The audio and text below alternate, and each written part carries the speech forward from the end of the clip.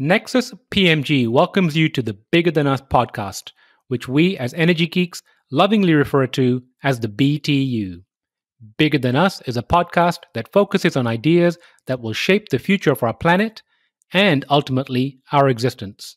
We will occasionally lean into energy topics because, after all, it's the key to our collective survival. But we'll also explore other ideas and topics that we believe will have an impact that is bigger than us. And now, on to today's show.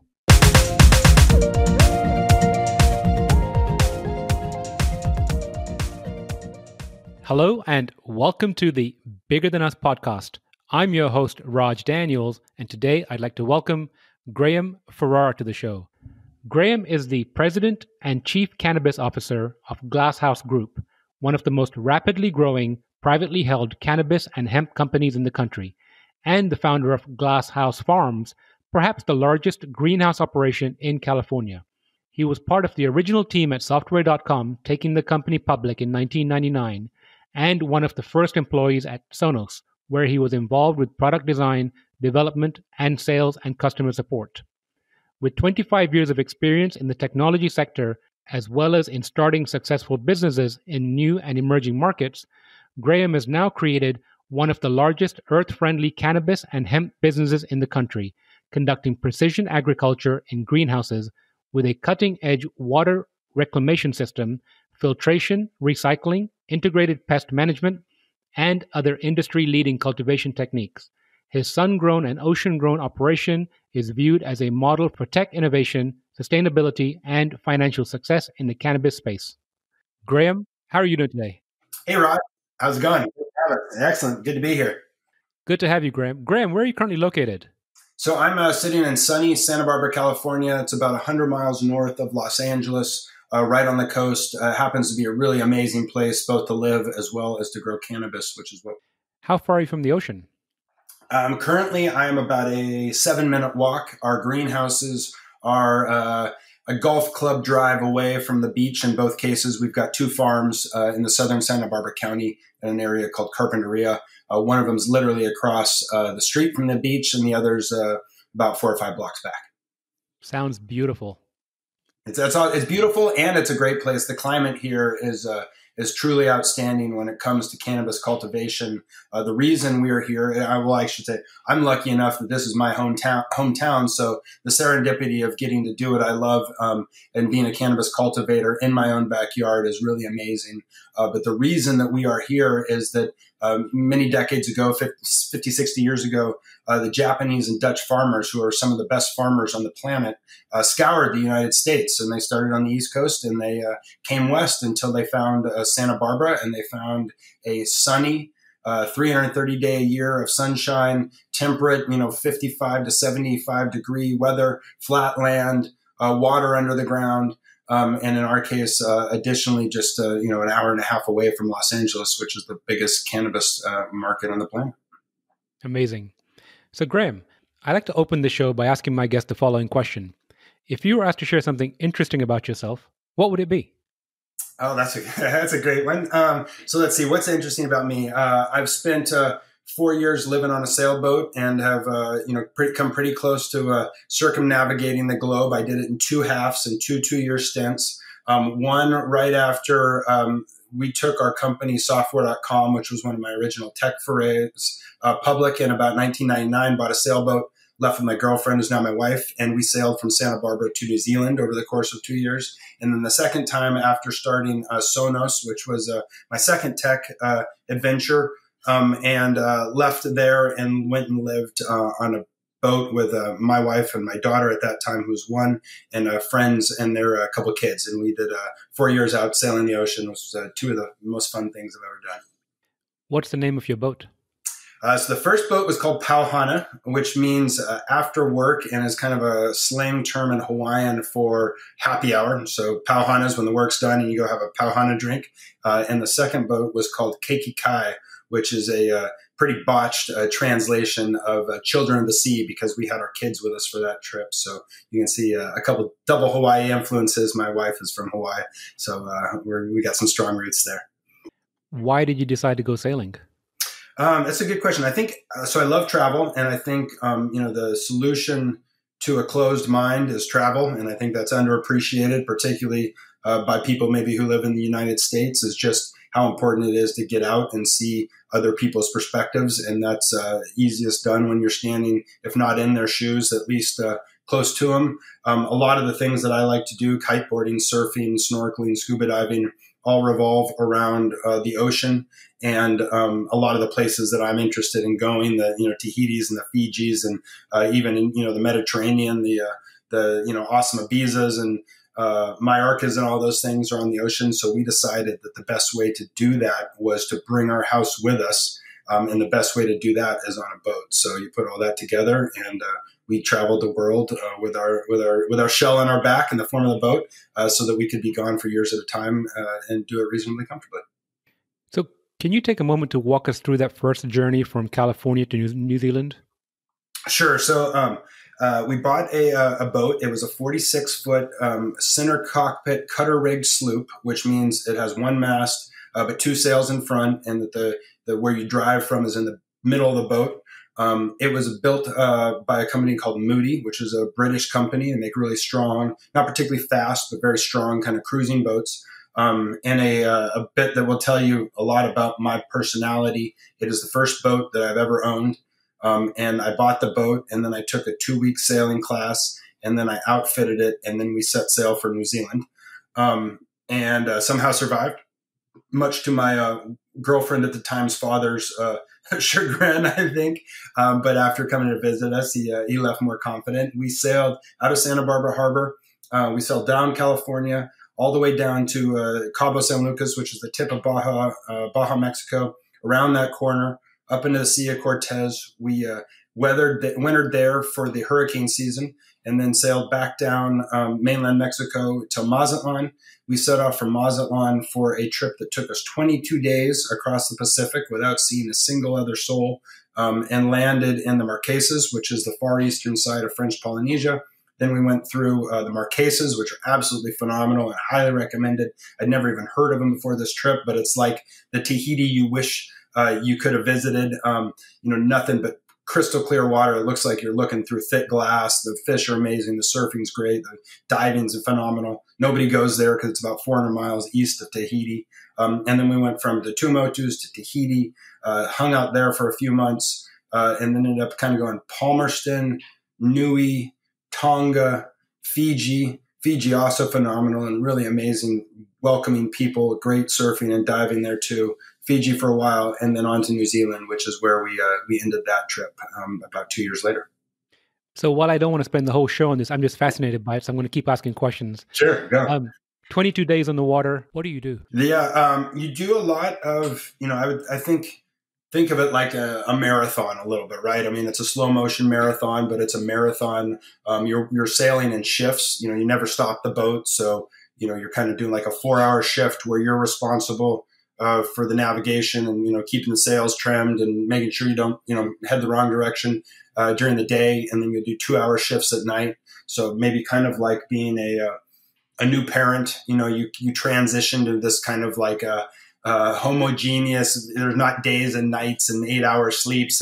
It's more just kind of an around the clock thing. You have quite a bit to do just on the operation of the boat, making food, sleeping, navigating, dealing with the weather, checking in on ham radio to let other people know where you're at, downloading weather reports. So it's very kind of operational and continuous. Monotonous isn't the right word. I think one saying of sailing is it's hours of boredom interrupted by moments of sheer terror, and that can be fairly accurate. As when everything's going great, you're kind of just sitting there drifting along on the way to Tahiti with thousands of miles to go. If things go wrong, it can be pretty intense. So card playing, we watched some movies, we slept when we could, took up a good bit of the time. So the time actually goes. Like I said, it's almost maybe like being in quarantine these days, right? It's like all of a sudden, has it been 1 day or 5 days? I don't know. It's the 97th of March. Sometimes it feels like back in those quarantine days. So the sailing trip across the ocean was kind of like that. It's amazing. I'm always fascinated by the sailors of old, who navigated the oceans, let's call it hundreds of years ago, without any of the modern day tools. Going back to your trip for a moment, are you required to file a So in flying airplanes, you have to file a flight plan. Are you required to file a plan so people know where you are, or is it all just off your communications? Yeah, there is absolutely nothing. So I'm actually a pilot too, and you do have to file a flight plan if you're flying instrument. But if you just want to take off as a VFR pilot in GA, you actually don't have to file anything with anybody there either. There's no requirement to necessarily talk to anybody unless you enter an airspace where that requirement exists. Very much like that with sailing, there is not even no requirement. There is no one to file it with. There is nobody that is the air traffic control of boating. So if you want people to know where you are, you actually have to do some work to even have somebody that would pay attention to where you're at on a even daily basis. And you mentioned the kite surfing and the windsurfing. Did you see the video last week of the two ladies and the humpback whale? I did not see that. Someone told me about it, but I have not pulled it up myself. It sounds amazing. Kiteboarding, one of my favorite sports out there. It's a combination of snowboarding, surfing, and sailing all together, and you get to use Mother Nature as your engine.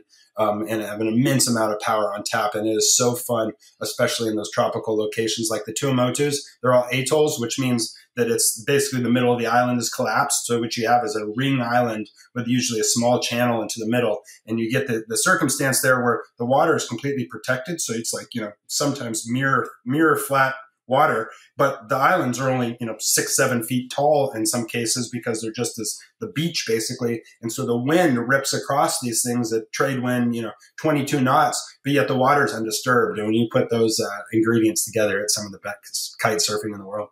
Well, it sounds fascinating, and I promise I'm going to switch here in a minute. But one last question: if you could sail anywhere in the world, where would you go? That's a good question. So I'd say the Tuamotus are a pretty great spot. I did not do anything. We did not hit the kind of Southeast Asia, Vietnam, Thailand, kind of part of the world. That was one gap that we had. So I'd love to go check out those zones. But of places I've been, I would say the BVIs are awesome. It's almost like a Disneyland for sailing. Tahiti is great, but I'd pick Fiji over it. And the Tuamotus were kind of the surprise star of the show for our trip. I think we thought we were just kind of sailing through them on our way to Tahiti. Turned out to be some of the favorite part of the entire South Pacific for us. I appreciate you sharing that. So going back to cannabis, can you give the audience an overview of Glasshouse Farms and your role at the organization? Yeah, sure. And also a thank you. I think we are your first cannabis guest. So, I always love busting down a new door, and thanks for being there to open it. So I appreciate that. So Glasshouse Farms, or Glasshouse Group, which is our kind of combined company, is one of the largest cannabis companies in California. In our asset mix, started with cultivation, started in about 2015. So, coming up on over a half a decade here, which is not necessarily that long, but in cannabis makes us one of the older kids in the candy store, so to speak. There's not a lot of folks that have been doing things at scale like we have for that long. We have 2 farms. It's about 500,000 square feet total.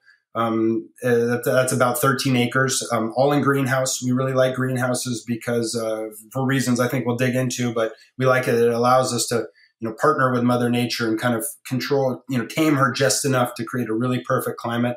So we have 500,000 square feet of cultivation. We have 22,000 square feet of manufacturing where we do extraction work on cannabis as well to make other products like vapes and tinctures and balms and edibles and things like that. We have 4 retail stores, the Pharmacy Santa Barbara, which was the first ever adult use dispensary in the city of Santa Barbara that I opened about 2 years ago. The Pharmacy Berkeley, which is our most recent store, opened in February of this year. The Pottery, which is down in Los Angeles, and Bud and Bloom, which is in Santa Ana. And then we have 4 brands, Glasshouse Farms, which is predominantly a flower brand, Field Extracts, which is a connoisseur premium high-end extract brand, Forbidden Flowers, which is a brand that we created with Bella Thorne, who's an actress, and Mama Sue, which is a health and wellness brand created in partnership with Sue Taylor, who's a 70-year-old African-American woman, and it's targeted on seniors and kind of how they can find relief with cannabis, as we think that's a underserved demographic that can really benefit from the plant. So you mentioned tinctures, balms, and other uses. Do you use the same plant for all these different applications? Yes, in a broad sense, right? So I think it's probably good to put it in context. We also have a hemp grow that we do in partnership with Cadiz, and it's interesting. I'll start there because hemp and marijuana, let's call them. We use those terms for now, right? One's a Saint Bernard and one's a Great Dane, but they're both dogs. And so even at that level, when you think about the 2018 Farm Bill and the fact that it legalized hemp, which is anything, it's cannabis. It's just cannabis with less than 0.3% delta 9 THC. That's the definition. Everything, though, is cannabis. And you do, the same things just with different genetics. So for tinctures, balms, and flowers, you can do all of that with cannabis. There's quite a bit of genetic variation, which is actually one of the fun parts of cannabis. There's lots of different strains which have different smells, different colors, different tastes, and really interestingly, different effects as well. So if you compare that to wine, like drinking a cab and drinking a Pinot, they taste different, but the buzz or from each of them is the same. In cannabis, it can be a very different mental, psychological, psychoactive effect in there.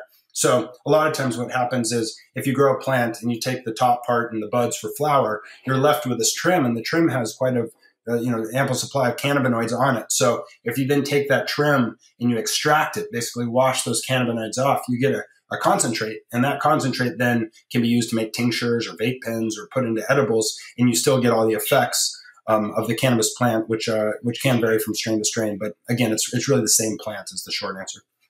So you mentioned the differences regarding the effects. Can you perhaps break down some of the vocabulary around the different strains?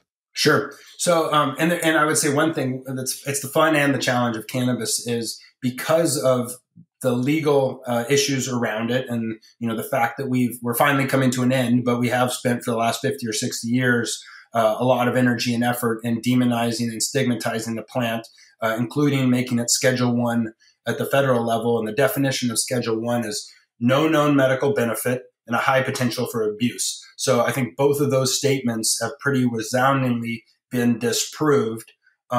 We don't necessarily understand all the whys, but I think clearly we now have a FDA-approved drug that was came from the cannabis plant in the form of Epidiolex. So the idea that cannabis has no known medical benefit, I think, is well established at this point. But it has led to a lack of research so far, and so a lot of the things that we use in the vocabulary are more anecdotal than I, as a science-minded technology person, would like. But that is the current state of where things are at. So things that you will hear vocabulary-wise, I think the cannabinoids are pretty well defined. THC is the star of the show. CBD is growing as a supporting member of the band pretty rapidly here, but there's about 100 other ones that most people have never heard of. CBN, which is good with help with sleep. CBC, CBG, GBA, THCV. There's lots of them in there, right? And all these things, the way I like to think about it is we have an endocannabinoid system in our body, right? So like we have a circulatory or a nervous system, we have an endocannabinoid system. Our body makes endogenous cannabinoids. Serotonin is an example, right? So basically our body is making these molecules that have impacts on the receptors in our body. Cannabis is special because it makes phytocannabinoids, right? So it is one of the few plants that has a bunch of keys for these locks in our body. And we don't necessarily understand how all of them work, but we know that they're there, and we are starting to embark on a path on figuring them out. So when people talk about the plant, a lot of times they talk about the cannabinoids in it, and that's why THC gets you stoned, or that psychoactive feeling. CBD doesn't really have much psychoactive effect. THCA, which is an acid form, has a lot of the anti-inflammatory benefits, but doesn't get you stoned because it's too big to pass through the blood-brain barrier in the acid form. So there's lots of cool stuff in there. More anecdotally, you hear about sativas and indicas. I think probably a more correct terminology is narrow leaf and broadleaf plants, but the idea generally in how it gets used is sativa is to indicate a plant that has more of a kind of energetic effect, something you might want to consume before you went hiking or surfing, whereas indica has a more sedative effect. So maybe you'd want to use that before a movie or before bed. I think the other thing you see is that there's people in our population who self-medicate, and sometimes they self-medicate with drugs that are very harmful, like prescription drugs. opiates and heroines and fentanyls and stuff.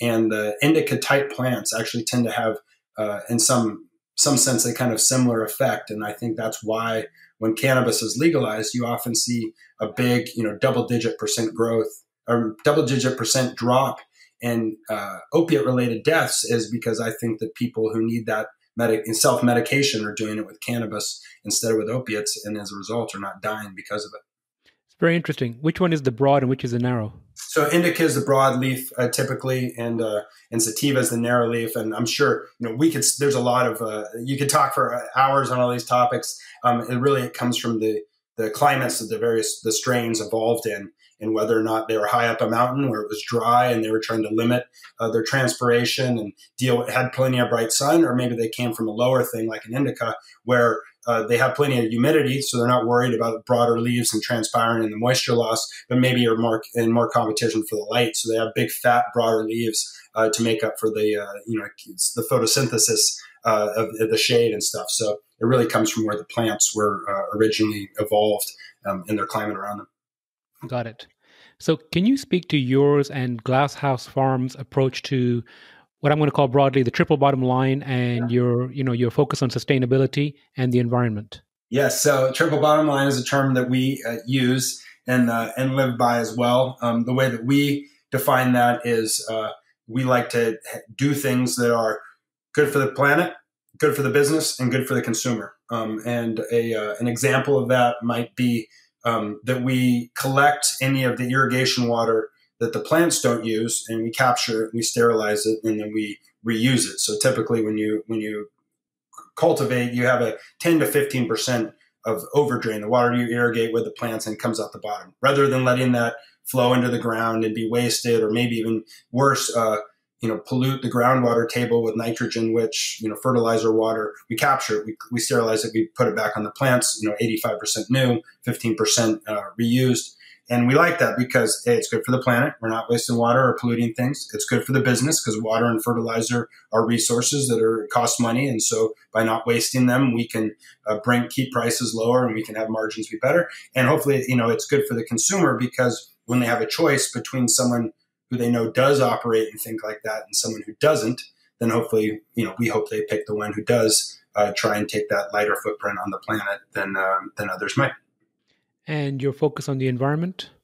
Yeah, so I think fundamentally nothing in cannabis, and I'm speaking about the entire industry here, happens without the plant, and the plant comes from planet Earth and Mother Nature, and so for us to do what we do without paying respect and care to the environment seems about as incongruent as one can imagine, right? I mean, we are literally given this gift, this plant, our business, our livelihoods, the relief, and the customers we have all come from the planet and it being healthy to grow this plant. And so everything that we do, we try and do as an eco-friendly and as light a touch as possible. And there's lots of good examples out of that. I really am a fan of the precision agriculture approach, and at its core, that one of the benefits of that, and I think cannabis can be a leader there, is that it advocates the idea that you give the plant exactly what it needs, no more, no less, and you don't waste anything. And that I think is a real positive impact on, the production, what we make as efficiently as possible relative to the impact it has on the environment. And while I was doing research on your company, I came across an interview where you mentioned the word or the words pesticide drift. Can you share with the audience what that is and what they should look out for? Sure. Yeah. So, cannabis, cannabis is probably the most highly regulated crop in the world, I think, for sure in the United States. California has some of the tightest regulations anywhere. One of the things that we have to do with every single batch of cannabis we produce before it leaves into the consumer market, not after, is that we have to test every batch for 66 different pesticides down to a precision of parts per billion. So, if you think about organic and you think about all this stuff, organic and all that stuff compared to cannabis is like pulled out of the gutter, right? It's all self-reported. There's tons of things you can use. There's no actual empirical testing. Cannabis, on the other hand, is say all you want, but a lab has to pass the product into the retail supply chain by saying it does not contain any of these pesticides in it. So what happens and why drift becomes a topic is it applies to everybody who uses pesticides. The rule is that when you apply your pesticide, they're only supposed to go where you apply them, right? And that makes a lot of sense, especially when you realize that you have, things like ivermectin and things like that, which are literally nerve toxins, and that's how they kill the bugs, that you don't, that shouldn't be drifting onto a house or a school or a playground or whatever. The thing is that no one goes around testing that. And so a lot of agriculture does, what they do, and no one actually, there's no canary in the coal mine. Cannabis, on the other hand, not because we asked for it, but because the state appointed us, has to check these things on the products. So we become that drift canary in the coal mine. What drift means is, say you're having a field of avocados and you're applying pesticide from a helicopter, and you fly over that field and you spray the pesticide. If that pesticide goes off of the avocado orchard, that's drift, right? So technically, it is criminal trespass, right? Someone else's stuff is on your stuff where it's not supposed to be. No one typically notices that until cannabis shows up. And then we don't use any of the pesticides because we can't.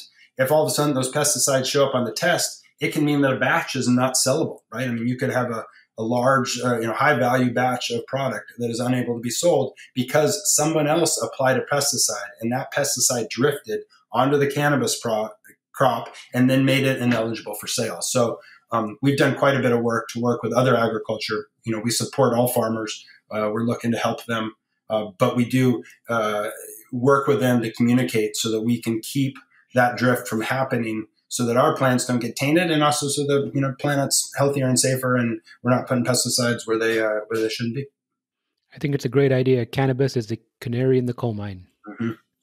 So, Graham, I'm going to switch gears here, get to the crux of our conversation, which is the why behind what you do. You mentioned your tech background. You mentioned software.com. You mentioned Sonos, sailing. Why cannabis? Why now? What motivates you? What keeps you going? Yeah, sure. Good question. So I am a tech guy by training. I'm a tech guy that loves cannabis and has loved cannabis for a long time. I mean, just all the way to my personal life, I find it relaxing and enjoyable and healthier alternative to alcohol. And I kind of believe in that the endocannabinoid system that we talked about is a system designed for homeostasis or balance. And so keeping that system balanced, almost like a cannabinoid multivitamin, helps me be a happier person. But I'm a tech guy, from a personality and background. I was one of the original folks at software.com, which was a geeky company that made digital post offices, basically. So as people got email addresses, we were the system that stored their email. And at one point we were doing, I think, 86% of the email on the planet. Took it public in '99. Great timing. Enabled that first sailing trip that we talked about. Then came back and went on to be one of the early folks at Sonos, a really cool wireless home audio product.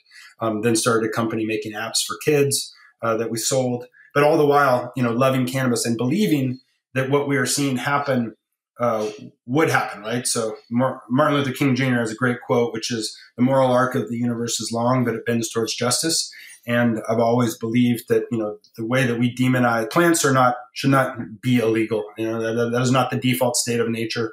If you think about cannabis and its 6,000-year history of being used by people, it's been illegal for 1% of that time. That is not the natural state of things. So I believe that we would come to where we are, which is now currently every state except for 3 has some form of legal cannabis access, that cannabis would become a thing. I got really lucky, and the fact that it became a thing in my own backyard.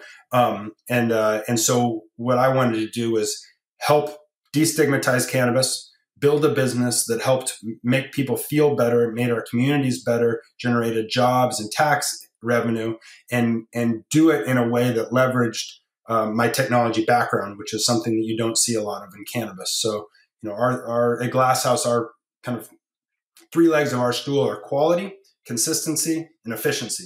So first you got to do it well, then you got to do it well every time, and then you got to do it well every time efficiently. And computers and technology are really good at that consistency and efficiency piece, and the people on our team are really good at the quality piece. So by putting those together, we believe we could build one of the best cannabis companies in the world. So you've been doing it for, like you said, half a decade now.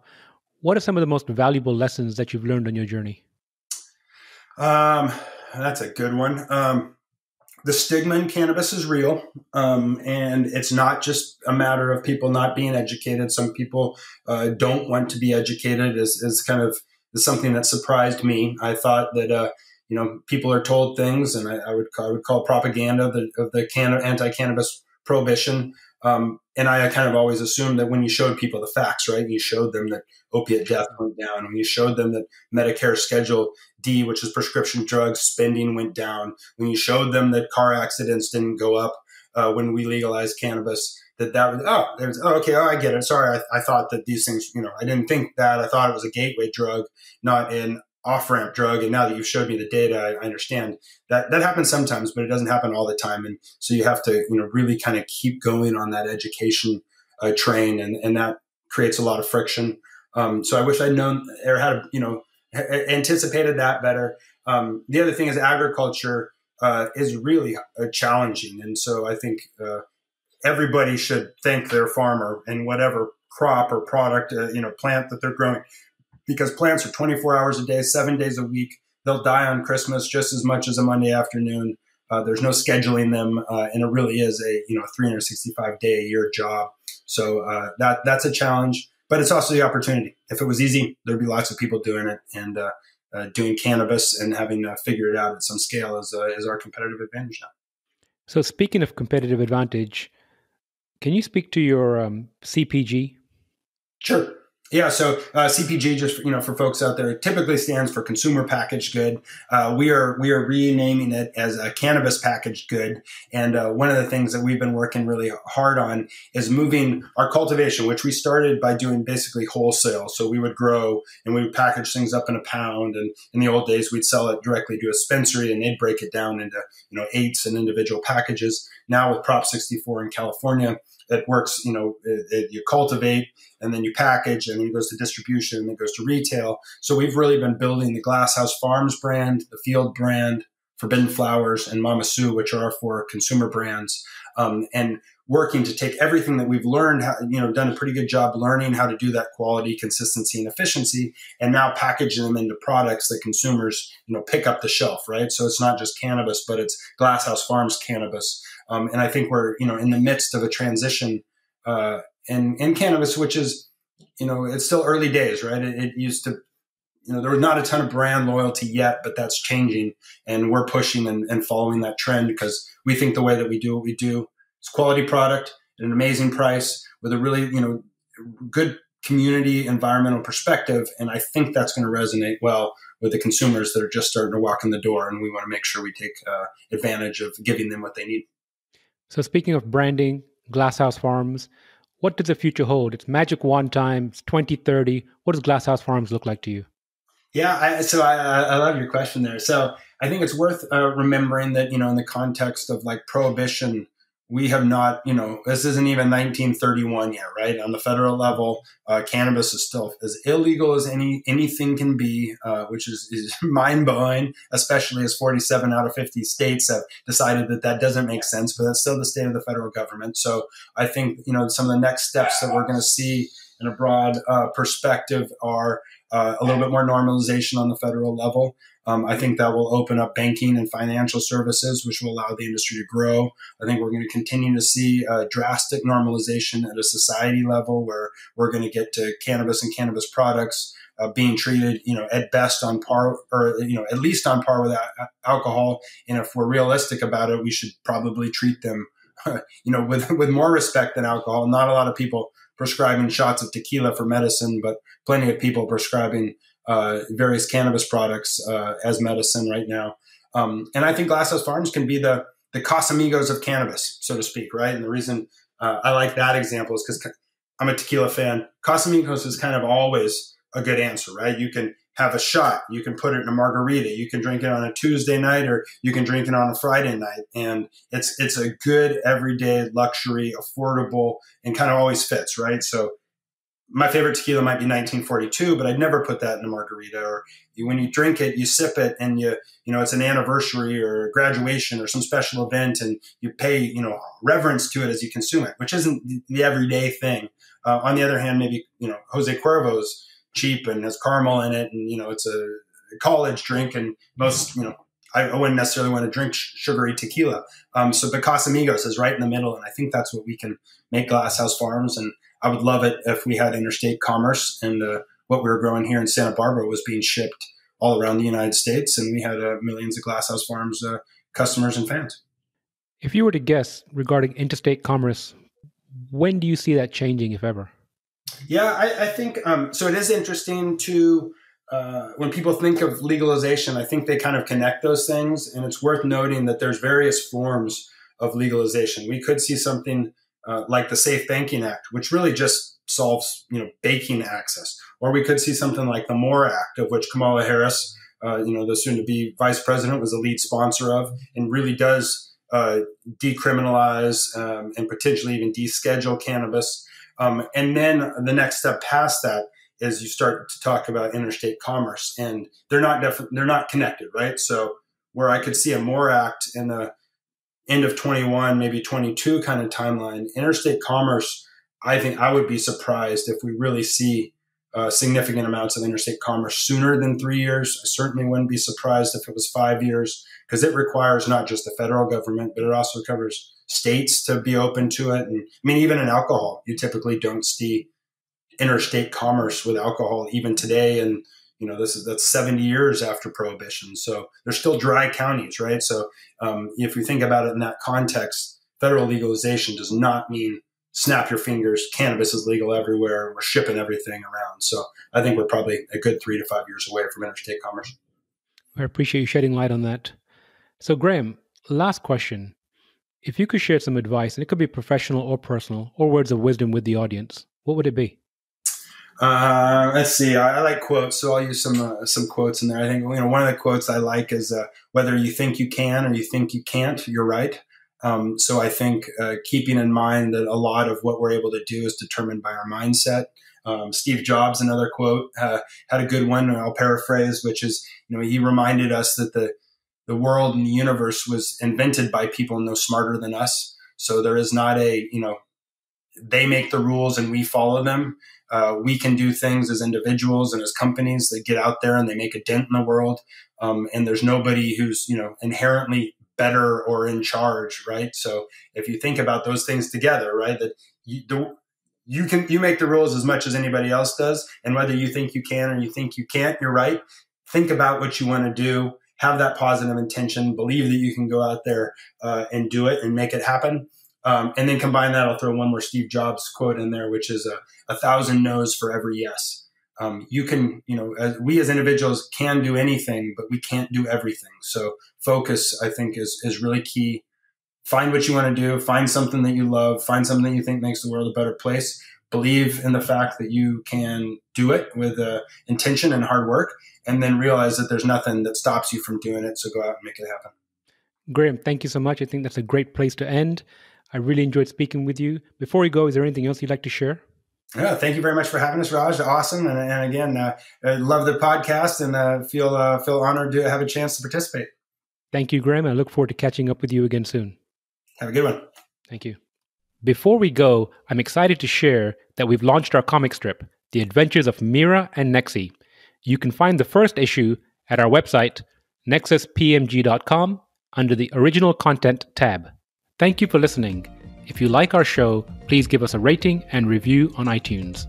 And you can show your support by sharing our show with a friend or reach out to us on social media, where you'll find us under our Nexus PMG handle. If there's a subject or topic you'd like to hear about, send me an email, btu@nexuspmg.com, or contact me via our website, nexuspmg.com. And while you're there, you can sign up for our monthly newsletter, where we share what we're reading and thinking about in the clean tech, green tech sectors. Bigger Than Us is a Nexus PMG production.